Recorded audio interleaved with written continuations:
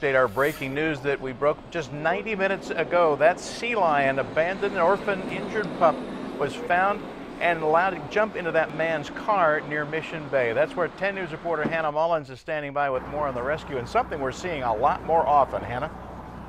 We certainly are, Bill, and we are several hundred feet from any water. That sea lion pup was right there in the middle of Ingram. We want to get right to some video as SeaWorld rescue workers took it away less than 30 minutes ago, and it was barking as they took it out of the man's car. Now, we just talked to the person who found it, and he says he was driving to work and first thought it was a dog in the middle of the road, so he pulled over and grabbed a towel. The sea lion actually climbed up into his car on its own.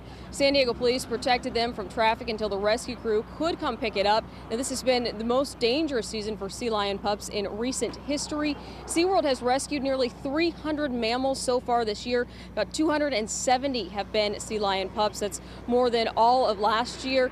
We've learned this one is about 8 months old. It appeared thin and dehydrated, but they're popping up all over. We've covered ones in a hotel, and this one was apparently looking to hitch a ride.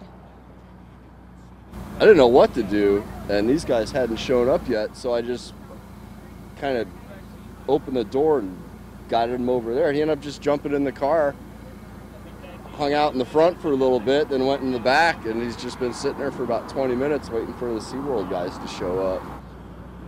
And I guess it picked a pretty good place right next to SeaWorld, but this problem is only expected to get worse over the next 2 months. Officials say if you see one, don't touch it, call for help. We're live near SeaWorld. Hannah Mullins, 10 News.